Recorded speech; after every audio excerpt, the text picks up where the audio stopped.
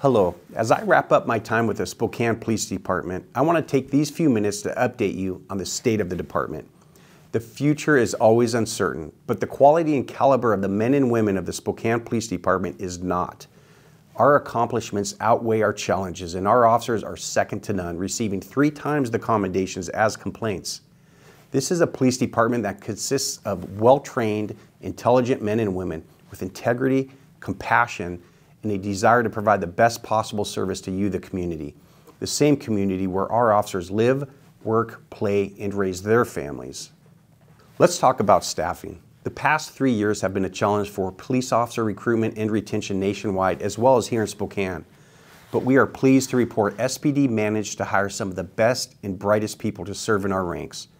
This year alone, we have hired 34 officers, and by early January, we will be as close to staffing our 352 budgeted positions as we have been in years.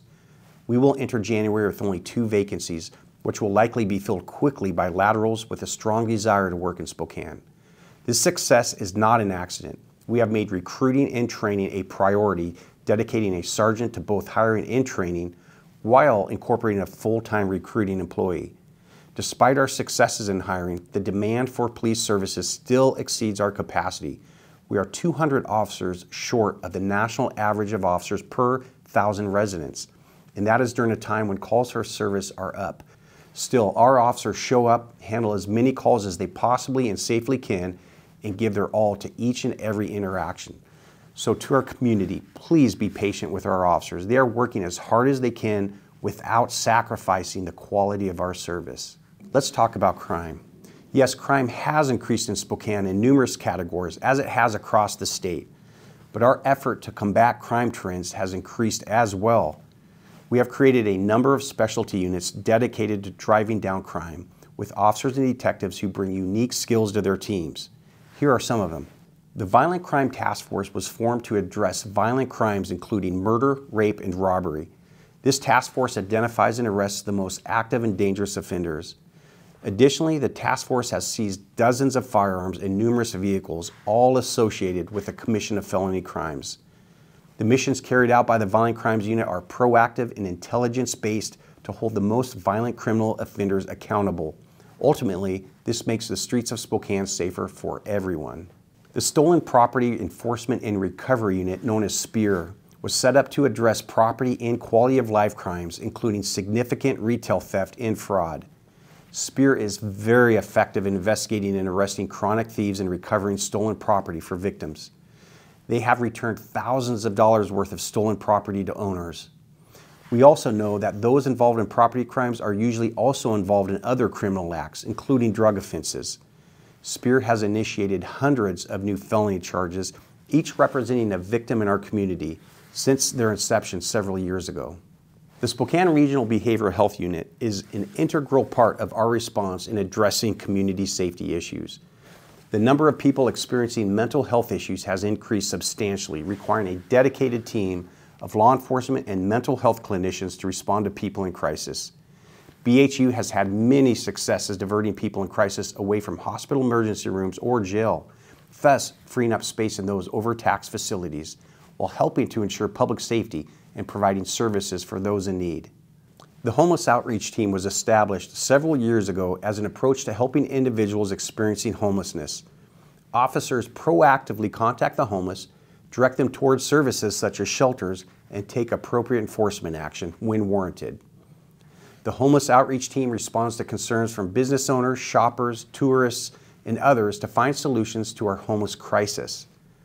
The goal of our HOT unit is to find a balance between assistance for those who need and will accept it, and accountability for those who continue to create issues in our neighborhoods and businesses with no regard for others. Our tactical units are being called out at unprecedented levels. For example, let's talk about our SWAT team. With increasing frequency, officers are facing violent suspects who either have the sole intention of harming officers or have recently committed other violent acts and are willing and able to continue doing so in order to avoid apprehension. Our SWAT team has been more active than ever as they take into custody the most violent suspects who present the greatest risk to public safety.